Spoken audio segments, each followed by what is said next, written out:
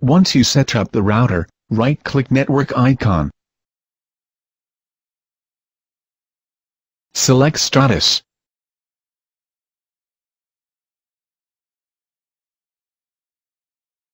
Click Support tab. Click Details button.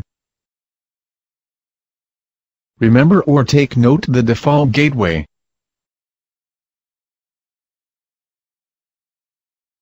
After copying, close all Windows application and open any internet browser.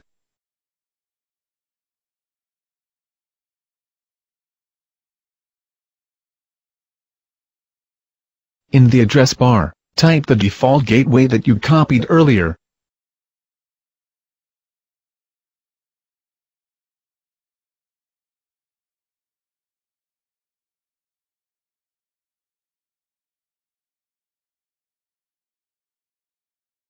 Click Next button. In operation mode, select Gateway. Click Next button. In WAN access type, select Static IP.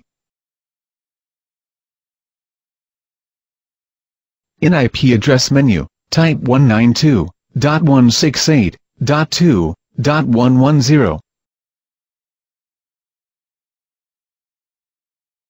In default gateway menu, type 192.168.2.1.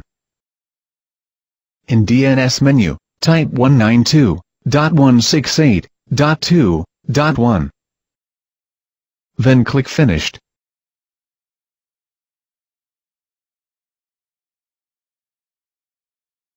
Please wait while your router is rebooting.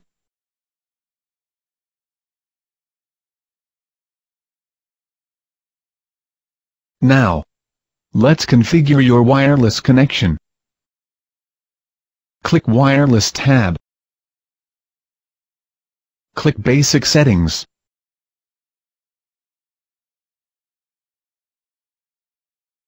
In Mode menu, select AP.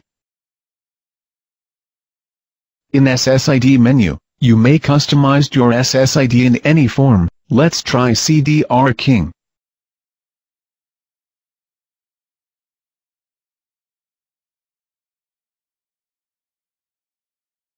In Channel Number menu, select 11. Click Apply Changes.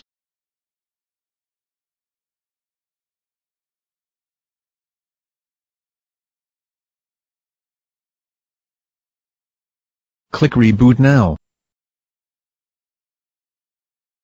Please wait while your router is rebooting.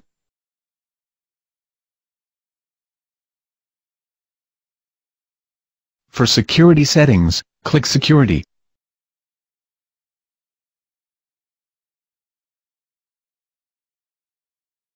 In Encryption menu, you have 4 options to select. Let's try WPA2. Select AES.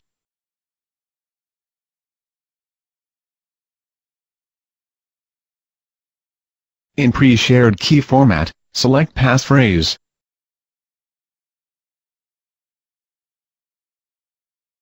In Pre-shared key menu, you can customize your password.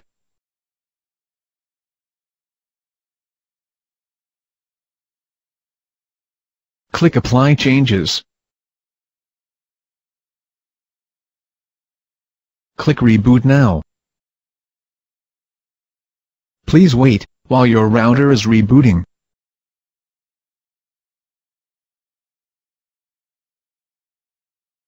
To check if your router is configured, click Management tab. Click Status.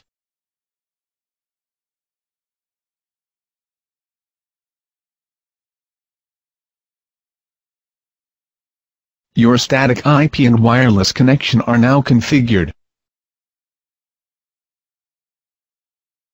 Now, let's try if you have internet connection.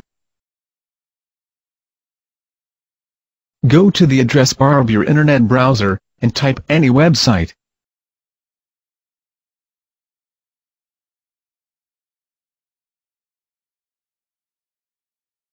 Once you see a homepage of a website, you are now connected to the internet.